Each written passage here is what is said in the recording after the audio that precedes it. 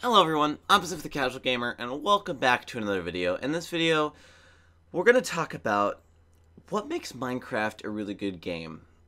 And I think this is a discussion that we need to have a little bit more. I never find videos on what makes games so good, which is, I think them, at least the ones that are slightly unbiased. So, Minecraft. We all know what Minecraft is. It's our favorite block-based creative game, but what made it so good? And I think this is a discussion worth having. So, this is going to be based on a lot of personal experience, okay? Why it was fun to me, why I played it a lot when I did play it. And I think it comes down to, first of all, it is built to have addicting gameplay, right? Simple controls, hard to master. Very simple, that is how an addicting game works, okay?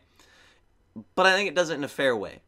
It has very clear-cut rules, and it doesn't deviate from the rules at all. It's not like, oh, this block's an exception to the rule of blocks. No, it freaking stays inside of its rule set, okay? Now, what it is it's a very accessible game, okay? Now, this part of the success of Minecraft is very successful, and it allows, the amount of creativity it allows is insane. I watched a video one time on Minecraft, and I wish I knew what it was, but it talked about open world games, and what is the most open world game on the market? It's Minecraft, because in Minecraft, there's no quest, no story, no nothing, okay? The only reason you get iron is the reason that you decide to get iron, right? Alright? Now, a lot of it the game allows you to build stuff, right? When I played Minecraft back when I first got it, I tried to make biodomes. I tried to make big domes of glass, right? Because I knew how to make glass.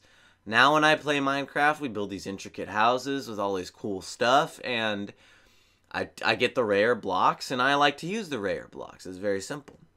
What made it so good for me was, I think, the fact that, you know, it did last a long time, but the adventure really was chosen by you, and it helped make some good friendships with me. And also helped ruin some friendships, too. I'm not going to lie. I had a friend a long, long time ago, not Ragnar. Ragnar's name's Austin, but a different Austin, who really got butthurt over Minecraft and is not my friend anymore. And then there's other friends like Connor, who I don't really talk to Connor anymore, but back in the day, Connor and I were buddies. We loved Minecraft, and we really developed an even stronger friendship over Minecraft. My friend Sid, I don't talk to Sid anymore. That's probably because it's over Minecraft. I'm not gonna lie. A lot of people over Minecraft. Sid, it was over Black Ops 3, but probably over Minecraft at some point. Right? So, Minecraft allows you to do whatever you want to do, right? And I think it does so to a level that no other games allow you to do it, right? If you want to separate yourselves and live on your own or work together, either way, Minecraft allows you to do it, right? If you want to play on Xbox, you can play it on Xbox. If you want to play on PC, you want to play on PC. Very simple.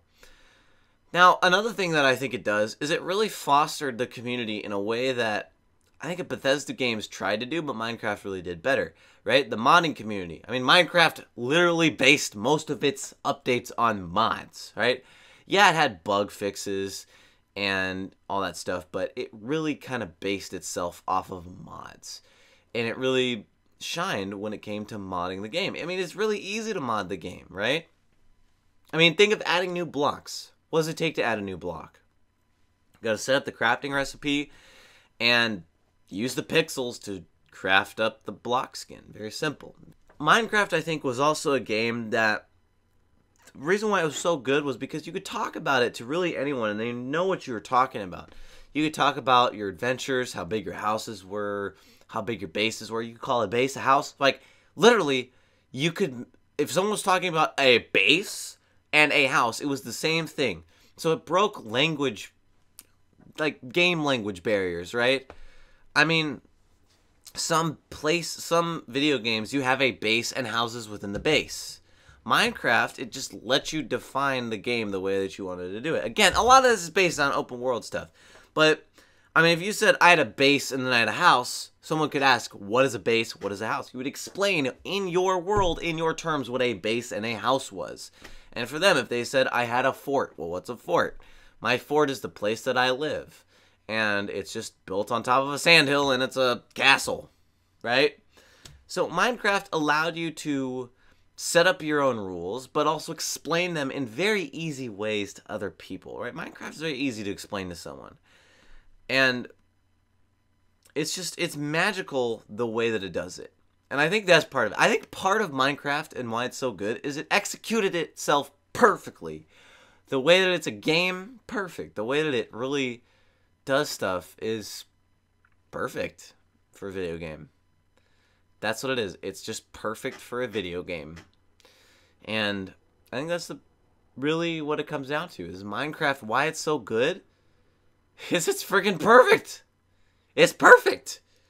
I mean, of course you can find it boring or fun, but like the way that it does stuff, it seems so well thought out that it takes a genius. It took a genius to make this game that really starts to shine. So I want you to give me your thoughts on Minecraft. Tell me what you've done in Minecraft.